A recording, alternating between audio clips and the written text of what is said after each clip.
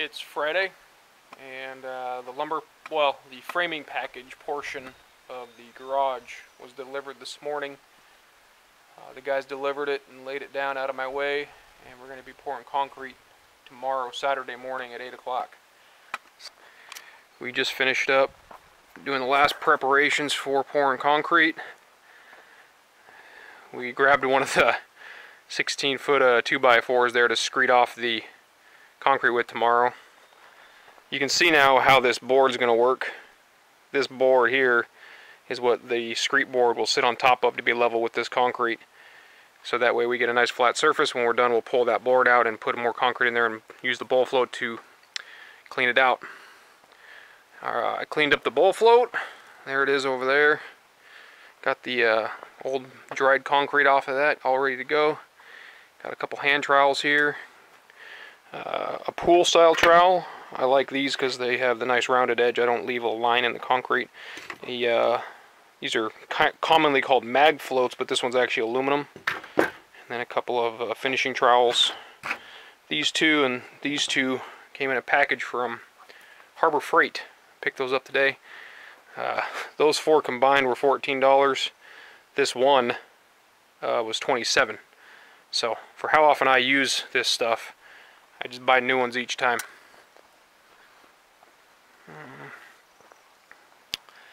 that is what the concrete pour area will look like. It's Saturday morning. Concrete truck will be out here in about a half an hour. My uncles came out to help me. My dad should be here shortly. And yeah, we'll see how this goes.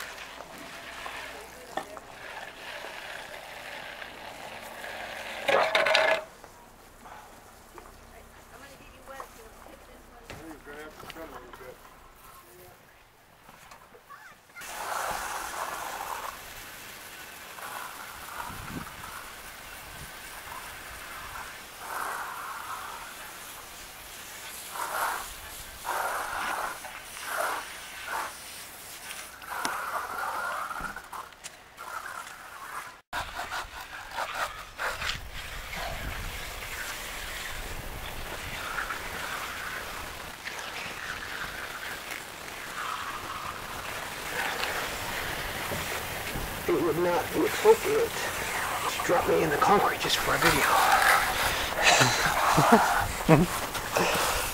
It'd be funny though.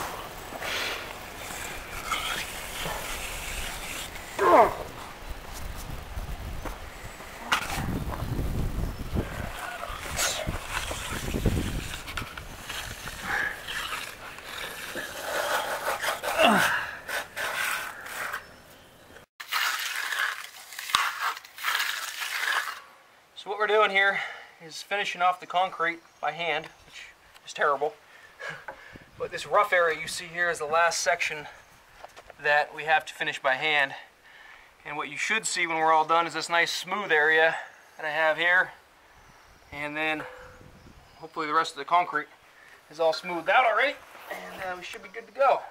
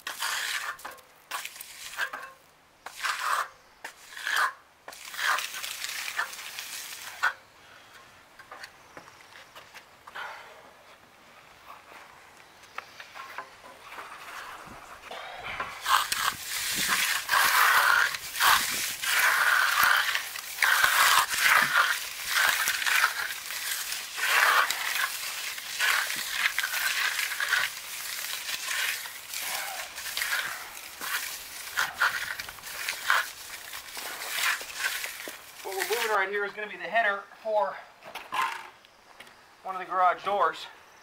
Just worked out well to be able to span the gap, so I didn't have to use knee boards for concrete.